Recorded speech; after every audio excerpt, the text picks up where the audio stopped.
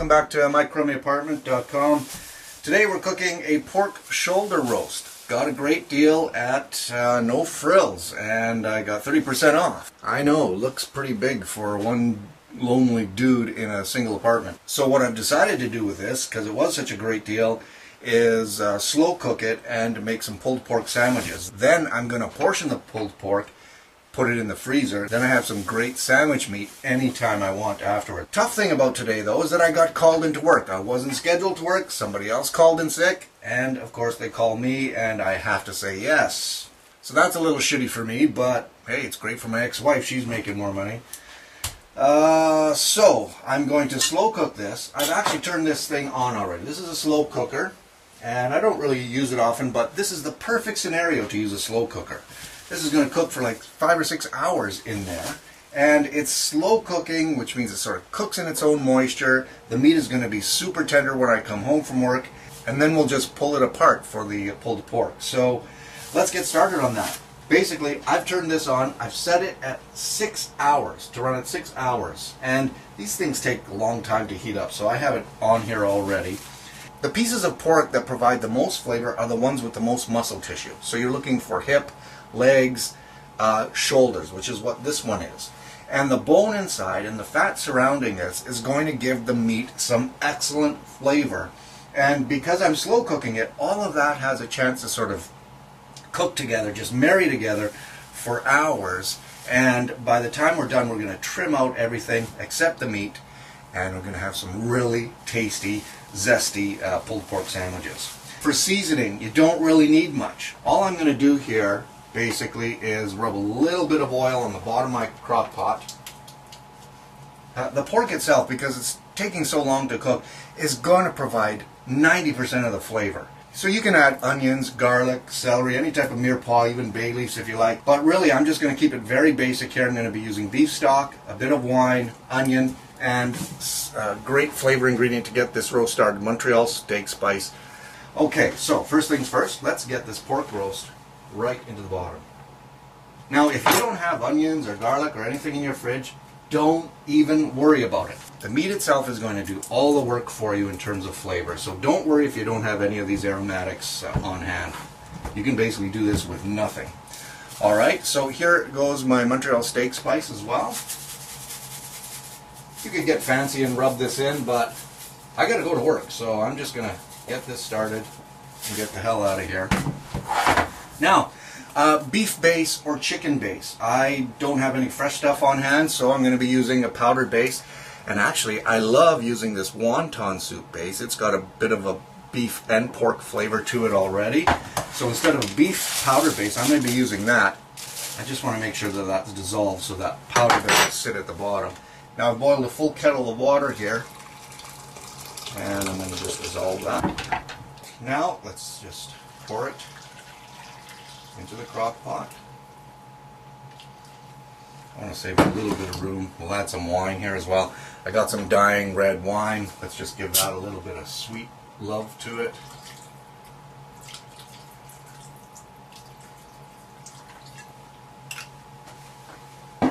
And guys, let me tell you, in order to burn something in a crock pot, you have to be on vacation for a week in Florida. These things cook super slow. So I'm going to come back here after my shift. This is going to turn off automatically and it just sort of sit there. So when I do get back, we'll process it and I'll show you what I do to make a great pulled pork sandwich.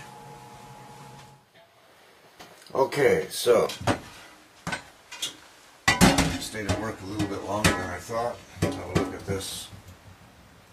Of course, that's off. So this has been sitting here, I assume, for a couple hours anyway. So a couple of things that I want to look at here. One of them being how the meat is separated from the bone. So, oh my god. So this has actually worked out well. So I don't know if you can see this, but the bone, look at that. The bone is sort of separating completely from the meat. So I know it's fully cooked and it's tender. But because we're making pulled pork, I'm going to be looking for a stringy nature to the meat, and if I can flake it off. So just see that. Oh, that works out as well too. So let me show you this a bit closer. Got a piece of the meat here. What we're going to be doing here is pulling the pork apart like this. Look at that. That is the essence of pulled pork right there, and that's exactly what we want with that stringy nature. So I'm going to let this completely cool off here right now by pulling the meat out of the sauce. But you know what, I just got home, so I'm going to go change, and we'll come back and deal with that whole process in just a couple minutes. Be right back.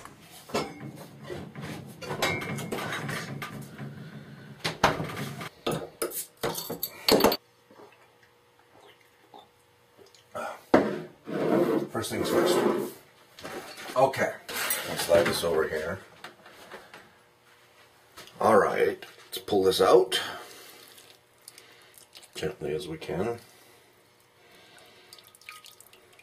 It wants to fall apart. That's pretty cool. All right, fat side down. Okay, so basically what we want to do here is remove parts that we aren't going to be using. You want to be doing this with a fork, like so, and taking the meat off, just piece by piece, grain by grain, and we're separating the real meat from the stuff that we don't want. Like I said, the stringy nature to the pork is kind of what makes this a very interesting texture to eat in sandwiches. Okay, so let me finish pulling the rest of this pork, and we'll come back and we'll add some barbecue sauce to this. So all you have to do now is basically add your favorite camera fall. Jesus, that was a close one. Okay, so now all you want to be doing is adding your favorite type of barbecue sauce to this. So whatever flavor you like, that's what's going to go in it. Any kind of barbecue sauce is going to make for some great tasting pulled pork sandwiches. I have a little bit of this bullseye left, so I'm going to use the rest of that up. And then I'm just going to use this Kraft barbecue sauce. This is pretty good sauce in itself too. Wow, smells nice. Okay, so let's top it up with this. You probably need, close to a cup. You want every piece of meat to sort of be, bathed in that barbecue sauce. So.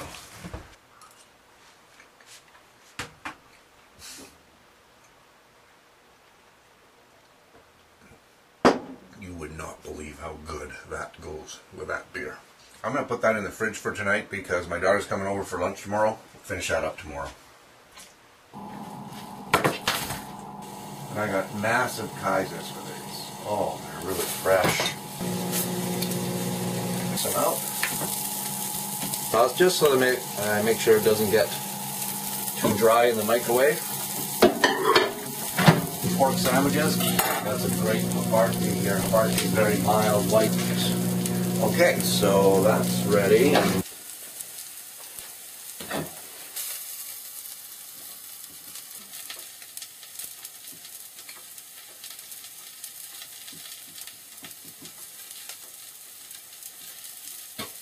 Just going to top it off here. A few green onions.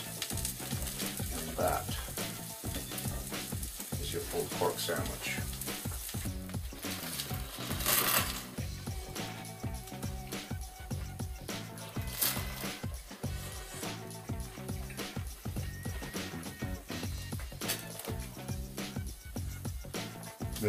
That fresh bun out of the oven really makes a difference. The bun is really light and crispy. I can taste the sweet barbecue sauce as well, but the meat and the onions, even the green onions on top, everything's there together. What a beautiful combination. Guys, pulled pork sandwiches, it's not hard to do, even if you got a little crappy kitchen like I do. And like I said, you make a big batch, freeze it up. I'm going to put mine in the rest of this meat. I'm going to put mine in these little pouches. I'm going to freeze 5 or 6 of them, stick them in the freezer, and then I can pull them out anytime. Just drop them in a pan with hot water, and you've got some pulled pork ready to go. All right, dudes, thanks for dropping by. Pulled pork sandwiches. See you later.